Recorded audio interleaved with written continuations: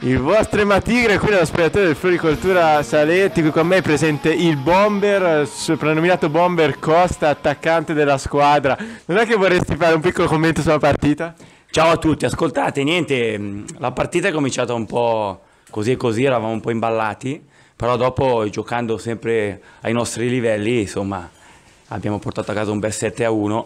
Diciamo che è inutile nasconderci, puntiamo alla Champions League e quindi vediamo. Logicamente c'è il Napoli, la Juventus che ci daranno filo da torcere, però insomma niente, tutto qua. Complimenti ai miei ragazzi, peccato che la squadra avversaria dopo un po' ha mollato un po', diciamo fisicamente hanno mollato un po', però erano molto, molto bravi insomma.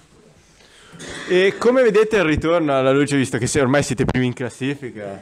Ormai abbiamo vinto il campionato, insomma. No, scherzo, scherzo.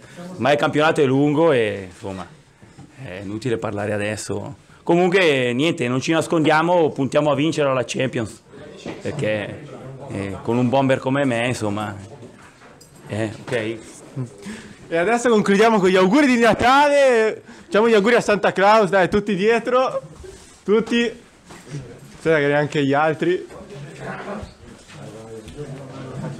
Un attimo, stanno arrivando tutti. Facciamo vedere bene uno sponsor? Lo sponsor è Floricoltura Saletti, Raga, auguri, buon Natale, ragazzi.